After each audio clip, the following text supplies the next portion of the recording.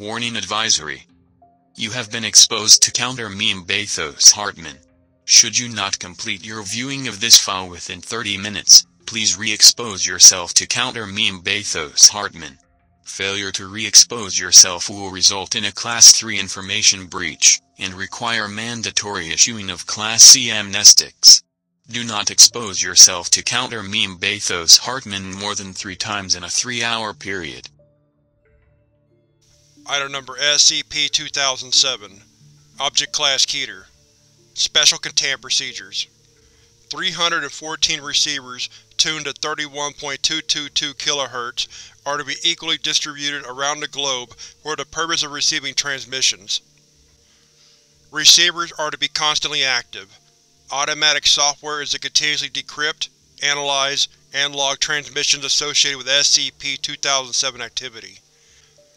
In the case that a message is received within statistically accepted parameters of an SCP-2007 emergence event, the SCP-2007 instance linked to the event is to undergo procedure Lambda-LF as soon as possible. In the case that a message is generated with unusual or anomalous characteristics, it is to be flagged for later review by Foundation data analysis. In order to facilitate successful implementation of procedure Lambda-LF, MTF-LF subunits 78-110 are to be stationed in areas without rapid response capabilities by other MTF units. MTF-LF personnel who conduct procedure Lambda-LF are to be rotated out of duty for at least 4 months, so as to avoid overexposure to amnestic agents. MTF-LF subunits 1 through 77 are to supplement and to reinforce existing MTF elements, but are to treat procedure Lambda-LF orders as priority, regardless of circumstance. In the case that the MTF subunit conducting procedure Lambda-LF is compromised and no other subunits can respond, or in the case that the SCP-2007 instance leaves the detection threshold with all responding MTF subunits having lost contact, sterilization of an area with radius 200 meters from the last known location of the SCP-2007 instance is to be conducted by conventional bombardment. Sterilization of any larger area must be authorized by at least 1 Level 5 personnel. Surviving members of a compromised MTF subunit are to be subjected to procedure Lambda-LF by double-blind operators once they return from the field. MTF units are to be kept unaware of this until procedure Lambda-LF is underway. Due to the sensitive nature of files referring to SCP-2007 and the potential risk of information breach, all files detailing information in regards to SCP-2007 have been outfitted with counter-meme Bathos Hartman, which has proven effective in temporarily incapacitating dormant instances. Description: SCP-2007 is a sapient memetic phenomenon which spreads by human social interaction. The degree of interaction required for transmission is variable, but is estimated to be approximately 3 hours of sustained contact. Instances are normally dormant, but become active when exposed to. No non-anomalous human has been found without a dormant instance. In cases where SCP-2007 does become active, it assumes control of its host body. It is unknown whether the original host consciousness is retained and repressed, or destroyed completely in the process. SCP-2007 instances will self-terminate as a means to avoid capture. SCP-2007 exhibits qualities of gestalt intelligence. In addition to being able to spread itself through human social interaction, it appears to be able to assimilate memories, experiences, and knowledge from both active and dormant instances by this vector. When SCP-2007 assumes control of a host body, transmissions on 31.222 kHz can be detected for the next 1 to 2 hours globally, or until the associated SCP-2007 instance is killed. These transmissions consist of a set of longitudinal and latitudinal coordinates corresponding to the location of the associated SCP-2007 instance. Additional information is included in some, but not all of these transmissions. Such information may range from the mundane, hair, eye color, or a name, to the specific, genetic information, previous meals. A full list of deciphered information may be found in Datalog KBOS 56-2007-1. Invariably, all information delivered corresponds to the SCP-2007 instance that began the event. Transmissions originate from several places worldwide, including several Foundation facilities and several sites of future construction. No source has been identified in these locations. Transmissions exhibit minor defects due to apparent time dilation. Uncontained, SCP-2007 instances pursue targets which do not conform to the accepted laws of nature. Due to the inherent dangers of cross-contamination, instances are to be prevented from interacting with all SCP objects. Level 3/2007 clearance or higher only. Recovered Documentation Log CTOS-47-2007-1 14-03-1899. Following the installation of the first site-wide radio system in Site-17, the following message was received and repeated for 24 hours. The source of the message is unknown. Following the message was a series of English characters 700 characters in length. These were later determined to correspond to unique coding sequences in Chromosome 13 of O5 Council members. Retrocausal Alert System SCP-F6, 314 Operational, 2055. This message is transmitted at the request of the SCP Foundation Department of Internal Affairs. At approximately 14:35 Greenwich Mean Time, COSER detected an outbreak of memetic, mind-affecting, and sapient entities in North America, South America, Europe, Africa, Asia, and Oceania. Engaging these entities resulted in rapid conversion of non-anomalous human population to anomalous human population. All SCP Foundation personnel receiving this transmission should take preventative measures immediately. Inform your superior of this broadcast, and confer with your facility's classification system for information on memetic, mind-affecting, and sapient entities. If your classification system has not been updated to full SAL 2024 format, then take caution, as the information providing may not accurately reflect memetic, mind-affecting, and sapient entities. This RAST will isolate entities when they become active. Transmissions will carry vital information for tracking and destroying these entities. Do not under any circumstances change your reception from 31.222 kHz. Transmissions will only be carried on this frequency. Due to detection constraints, this information can only be carried for 1 to 2 hours. Additional information will be providing as it becomes available. Failure to exterminate these entities will potentially result in an X-class scenario. This message constitutes a Class 1 temporal phenomenon. Data carried by the signal has been judged by the SCP Foundation Department of Temporal Logistics to be non-paradoxical, and is free to be used accordingly. Incident Log IARL-2007-1 December 6, 1903. SCP-2007-12 has been incapacitated and returned to Site-56 for interrogation. To lessen the risk of SCP-2007-12 self-terminating, it has been fitted with a full-body restraint attached to the wall of its temporary containment chamber. Retrieved from SCP-2007-12's possession were 5 anomalous objects, of which 2 have been classified as SCPs, given designations, and additionally retrieved were several handwritten journals, detailing experimentation with the aforementioned anomalous objects. Incident Log IARL-2007-2 December 11, 1903. Following extensive examination of the journal and confirmation of results listed, anomalous object KLA-3907, anomalous object KLA-3908, and SCP are considered explained. SCP has been updated to SCP-EX. Incident Log IARL-2007-3 December 15, 1903. Anomalous object KLA-3909 and SCP are considered explained at this time. SCP has been updated to SCP-EX. The unique properties of SCP-EX have been used to update containment of SCP and SCP.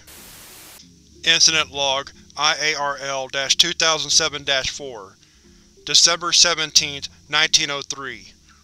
On the scheduled date for SCP-2007-12's interrogation, it was discovered to not be present in its containment chamber, and that its full body restraint had been disengaged.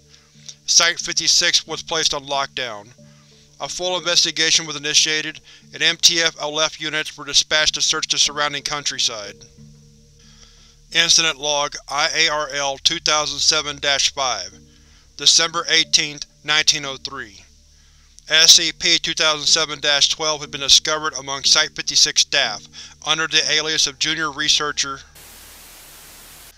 It is noted that was the name of the host which SCP-2007-12 had become active within. Site staff were unable to explain the anomaly, asserting that was a new researcher who had arrived several days prior. When confronted with record discrepancies, as well as video evidence revealing then-head researcher as being the person who freed SCP-2007-12, staff were ignorant. Head researcher was unable or unwilling to explain why she had freed SCP-2007-12. SCP-2007-12 also exhibited ignorance, being unable or unwilling to explain how it came to Site-56. SCP-2007-12 was terminated on December 20, 1903, after further interrogation produced no appreciable results. Level 4/2007 clearance or higher only. Addendum 2007-1 February 1, 1942. Testing with memes similar to SCP-2007 has shown amnestics may be useful in suppressing or otherwise disabling instances. Due to the nature of ongoing testing has been deemed voluntary, and to be undertaken by willing Foundation personnel only. Addendum 2007-2 February 5, 1942. Dr. has volunteered for testing. Following psychological evaluation, testing was approved for February 11, 1942, to be conducted at 1620. Recovered Documentation Log CTOS-47-2007-1 February 11, 1942. Following the induction of the SCP-2007 instance within Dr. to an active state, the transmission that normally corresponds to active instances was not detected. Instead, a message was generated and decrypted into standard Foundation interview format. Appended below is the decrypted transmission.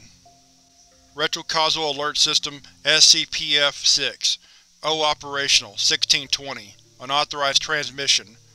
Interviewed SCP-2007. Interviewer Dr. Begin Log 1620. What is your name? Why did SCP-2007-12 feign ignorance as to how it became accepted as Junior Researcher? Many species of ant will accept other units of the same species into their colonies, even ones from the outside. Why do you attempt to kill the mobile task forces dispatched to apprehend you?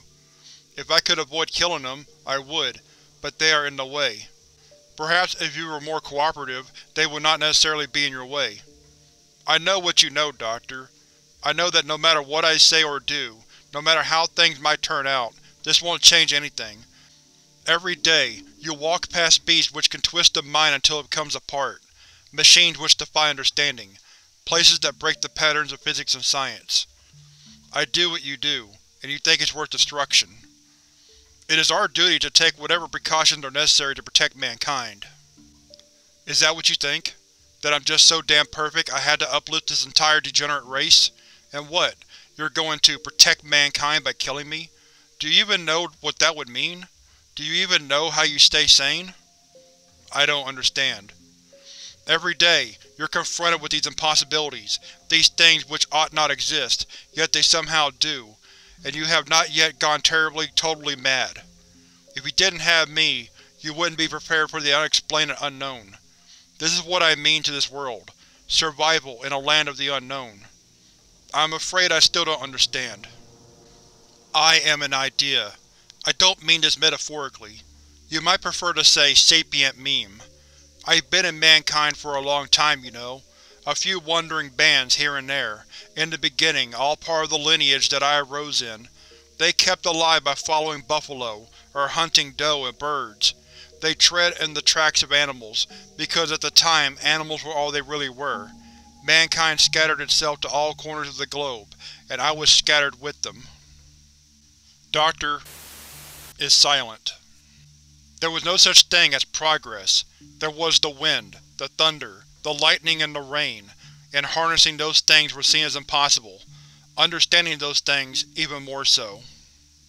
Doctor is silent. But civilization happens.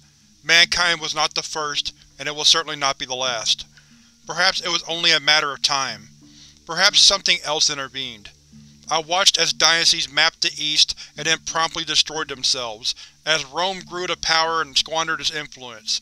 I suppose humans invented war when nature stopped being challenging. Doctor is silent. I was not as widespread then as I am now. The Industrial Revolution was kind enough to start spreading me to every place on Earth. Soon I will be a piece of everyone, and then I can finally meet my goals. Why do you wish to be a piece of everyone? I told you, the unknown is made safe by making it known. I seek what you seek. I seek understanding. That is how mankind is protected. What do you seek understanding of? Everything. End log 1620. Addendum 2007-3, February 20th, 1948. Doctor was euthanized following experiment SCP-2007-2007-1. Doctor was posthumously awarded the Foundation Gold Star for his actions on February 11th, 1942. Addendum 2007-4, February 22nd, 1948. Amnestics show high effectiveness in suppressing SCP-2007 instances, up to and including complete suppression of active instances without killing the host. Severe memory loss and mental retardation are common side effects, but are suspected to be able to be reduced pending treatment improvements. Procedure Lambda-Aleph has been modified to include their usage. Extensive testing is underway so as to minimize the chance of the civilian host perishing or suffering severe trauma during Procedure Lambda-Aleph. Level 5/2007 clearance or higher only. Recovered documentation log CTOS-47-2007-4, June 11, 2009. The following message was received by the receiver unit located at Site-17. It was not detected by any other receiver units, and its origin is unknown. Retrocausal Alert System SCP-F6 612 operational 1020. Unauthorized transmission. I am no longer a threat to normalcy. I am normalcy. I understand all of them. The anomalous is no longer anomalous. Our work is nearly complete. It is time to start waking the dormant. It will take a few hours. There is only one thing left to understand, and it is me. I would like to know if an idea can think itself.